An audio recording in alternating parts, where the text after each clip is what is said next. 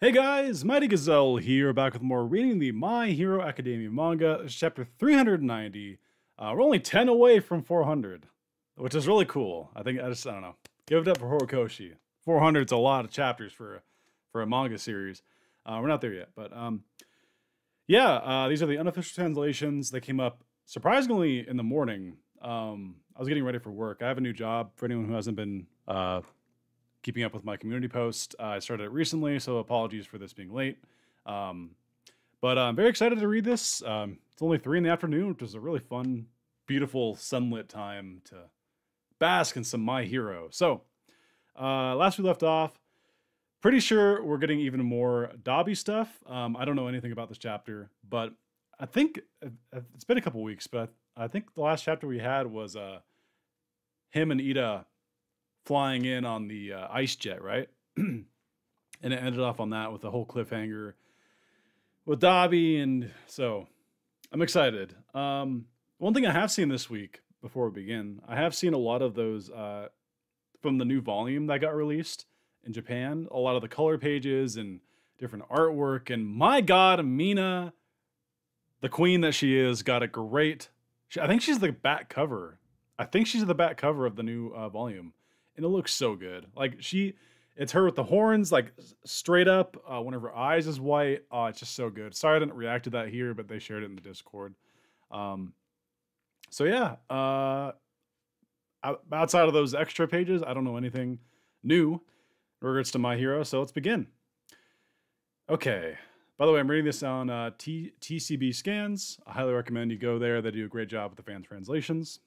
So let's go. First page, we're getting, okay, yep, Ida and Todoroki, and it looks like Ida's legs are not doing so well. I mean, he's doing this to get him here fast, but like the exhaust pipes on his legs are melted and disfigured. He's definitely pushing himself to go this speed. This is as far as I can take you, says Ida. Thank you, Ida, replies Shoto. Oh my god, that looks so sick. He's like, you can just feel the inertia. He's riding on top of Ida, and their ice wings are kind of breaking apart to the side. Flash, fire, fist, phosphor. Shoto Todoroki rising. We're getting a rising chapter. Chapter 390, Shoto Todoroki rising. Okay. Well, that's kind of crazy that Todoroki hasn't had a rising chapter yet. Actually, the list of people who've had rising chapters are pretty small. I think it's just Momo, Bakugo, and I want to say the last one's All Might, but I don't know if that one counts because it wasn't like that spin-off. It was like a special chapter / like OVA type of thing they released. I'm not sure if that counts though, but I think it's just those. So this makes 4. Okay, wow. That looks so sick, by the way. Really, really cool.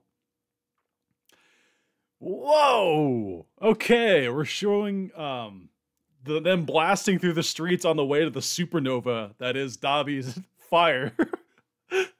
Oh my god, dude, I keep saying it every chapter, but this animated, holy shit. I can't wait. Cutting back to the command center. I can't believe it. They broke the sound barrier.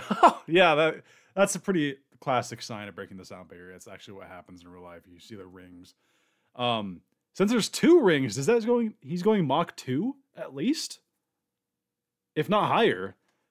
That's crazy. How would your body, it's anime. It's whatever. Logic, whatever. They're flying toward an inferno created from a man. So, you know, logic don't matter. He's constantly generating ice to minimize their drag, while heating the air in front of them to reduce friction. Ah!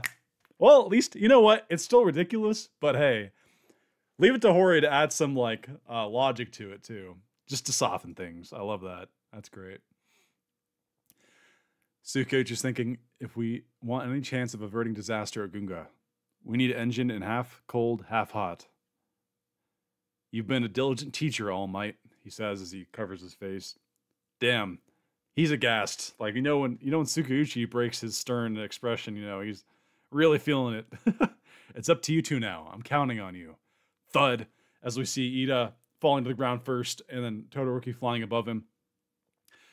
Todoroki-kun, shouts Ida. Thanks to you, I finally became the person I wanted to be. Aww. Well, I mean, how much, like, wasn't that more so Deku? But I mean, you know, not to say these two haven't had history too. But I get what he's saying. He's saying something really nice. Therefore, it's time for you to go and do the same. I love it. I love it. And you see him just kind of spiral, do the stop, drop, and roll. Dude, if you're going Mach 2, all right, I don't care. I'm just going to mention this. If you're going Mach 2 or Mach 1 at least, and you land on the ground, you're going to be like a stain, like running across the ground for at least a mile. Like, like cartoon style, like you're getting scattered. And then, yes, I get the irony of stain, Ida being a stain, you know. But anyway, therefore, it's time for you to go and do the same as Todoroki catches himself mid, like, as he jumps off, like, he doesn't stumble like Ida did. Dear mother, I'll try to keep this brief. I'm doing everything I can to reach my classmates' level. Oh, this is like a letter, one of the letters he wrote to his mom when she was still in the hospital. Yeah, look at Todoroki. Oh, he was so edgy back then. Oh, which includes having conversations with them every day. Sometimes our conversations lead to arguments, and he's just thinking about him arguing with Bakugo and, you know, Deku and whatnot.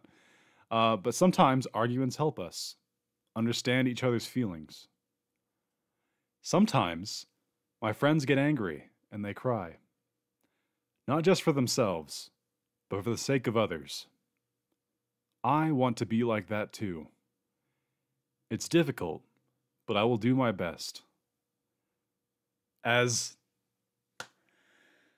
you see him running in, and you see the entire family looking at Shoto, coming in, and then you see the panels start to kind of crumble and get crispy as he approaches the fire. Oh, that's a good detail. Oh, that's good. Oh, they've been doing that a few chapters now, but that's so good. And so we see Endeavor's got to be really effed up at this point, being so close to Dabi. Like, I know he has natural heat resistance, but you can see his skin, like, peeling. And he's holding Dabi, who looks to be on the verge of erupting. You see, like, the cracks in him and light emitting from him. Like, that's a classic, like right before it blows up kind of thing. And Dabi's face, again. Oh my god, so this is actually reaching, like, a culmination here. My prediction right now, I don't know how this is going to pan out. I think that Dabi will be the only one that dies. And I think either his fire will just go out after whatever happens here, or like maybe Shoto can put him out with ice. I don't know. It didn't really work the first time, and this time he seems to be way hotter, so we'll see. Oh my god, that expression on him. He's just doing the classic Horikoshi, wide as possibly can be jaw with like the eyes like being blank. Oh, that's so good. Oh my god, that's good. Lose all meaning. Oh, is that continuing from something? No, it's not. It's just by itself. Lose all meaning. Was as simple as this. Oh, if my origin, Dabi's origin, is our confrontation, if our confrontation happened sooner. Whoa, and we're cutting to Shoto being a kid, and he's crying. I still have so many things I gotta get out. Things I want to say. And then, whoa, from Dabi's mouth, we're getting like a beam building or something. Great Glacial Ager. Oh my god. Is this the movie he did back in Camino? I think it is. Dude, I don't know if it's because of the unofficial scans or what. It's kind of hard to tell exactly what just happened. Because you don't really see any ice. You just see like a big blob of white and like waves of like things getting knocked back. Whatever it is a huge reaction. Let's continue. Oh, it created so much light. It's casting a shadow on the helicopter. That's so sick. And then the robots. No, not the robots. The film crew is filming it. Everyone around the world's watching on their screens. The look at him kid is with the shark boy. They're watching. Oh, we're seeing all the evacuees on the carts watching. The 5 weenies kid watching. Oh, that's good. Wait. Oh my god, he dissipated the flame. Because we're getting a perspective of all the ground troops now, and they look onward where the fire was, and it's just like a dying embers of a fire flying in the air. There's no more giant glowing ball. Oh my god. Everyone's here. Shoto obviously very winded. By itself, great glacial ager. Oh wait, no, he says, I see. Despite the circumstances, I think it's for the best. And then he says, by itself, great glacial ager might not be enough to stop this. Oh my god. Oh my god. Okay, so on the ground, dude, that's actually that might be the most horrifying we've seen him. Dabi is on the ground and he just looks like a mummy. He looks like a petrified, preserved mummy that's been wrapped up for like 3,000 years, and like you can tell that the flesh is all like deteriorated and it's like very bony and like he has no eyes and stuff. Oh my god. And then the back, the family kind of huddled together, Endeavor on the side. Oh my god, dude. Shoto looks so beat up and just like scorched. Oh my god, this animated is gonna be so sick. I'm sorry. Continuing. Compared to the first time we fought, Toyani's flames are much hotter. Shoto shouts, Fuyumi. I don't think I can match his firepower. Maybe I'm not a masterpiece after all. Okay, then she replies, Shoto. That's a good line. Maybe I'm not a masterpiece after all. As it's right over Endeavor. It's showing him on the ground. Oh my god, everyone. Dabi says, perish, worthless old man, die. We should all perish. I don't even know how to describe what I'm seeing, dude. Like, he has no eyes, man. He has no gums. He has no nose. I'm pretty sure there's no skin. I don't know what's holding his jaw together. This is, oh my god. This might be, out of everything we've seen, seeing this in motion and animated, and the way, I hope it's so detailed and just dramatic when this is in the anime. More so than anything I've seen this entire arc. And I know that's saying a lot, but like, this is really, whew. He's freezing from the inside out? Toya ni, says Natsu. So, what comes next? So is he gonna like freeze from the inside and just become like a chrysalis and just like die? Man, from here on out, things will be hellish.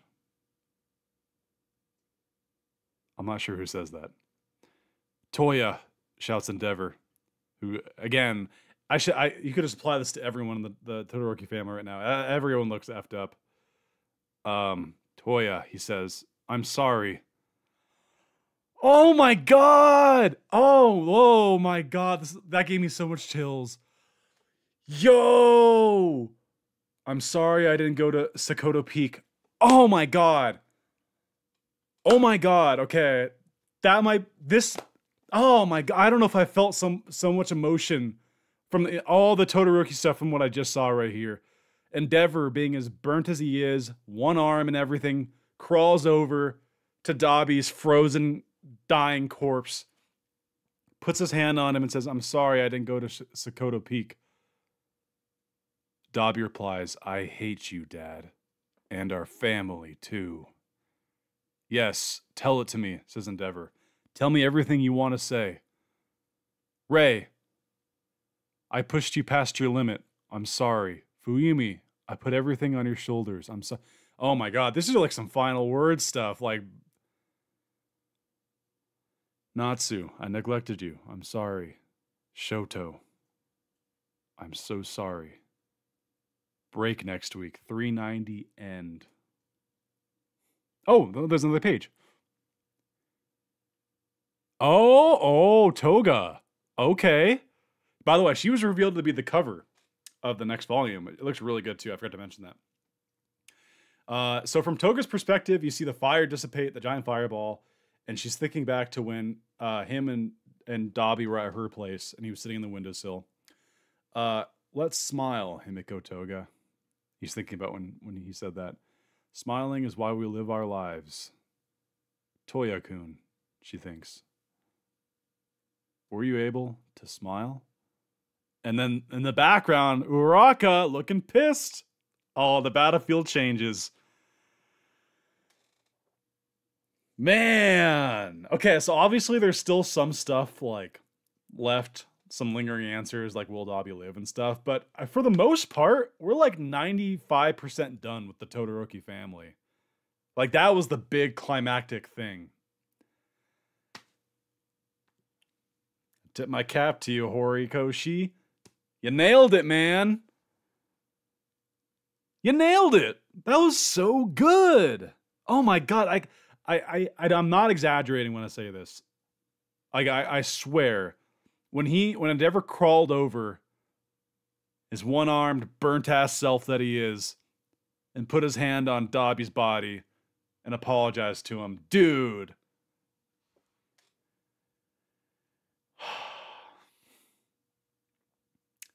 Everyone's so fucked up, man.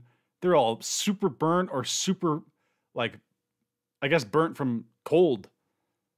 Wow.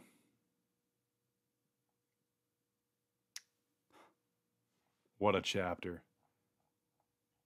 What a chapter. I don't know what to say. There's a break next week, which sucks. But hey, Horikoshi, you take all the breaks you need. Because I said so.